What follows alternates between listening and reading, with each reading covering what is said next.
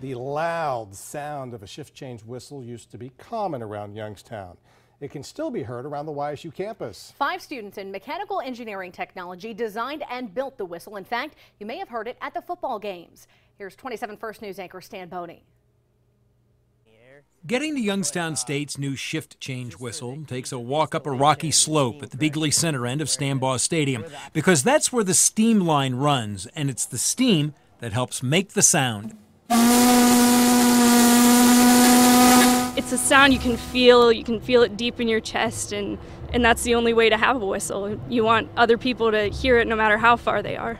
Once it hits that part on the bell, it will push steam directly on there and push it in and out. And with it doing that, it causes a turbulent effect in there, which makes the bell resonate, and it creates your sound. I spent some time last Thursday with 2 of the 5 students and the YSU professor who built the whistle, which they have named the Spirit of Youngstown.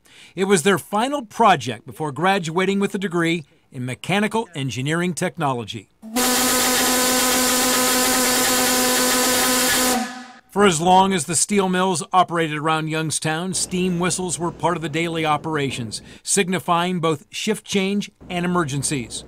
They had to be loud to be heard inside the noise of the mills. The whistle was just a part of the culture. It was just a true historical sound, and we really wanted to bring that back.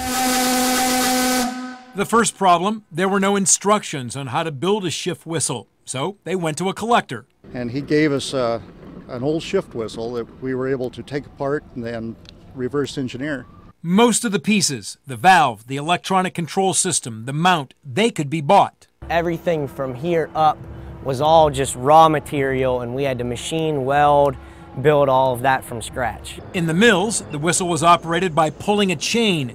At YSU, it's remote control.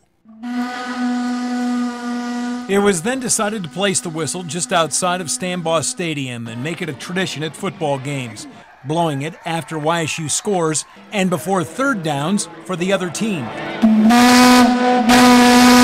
It's really something I can be proud of and someday show my family, my children, this is something I was a part of. We didn't really think that it would be such a big hit. We were kind of just 5 kids trying to graduate from college. At YSU, Stan Boney, WKBN 27 First News.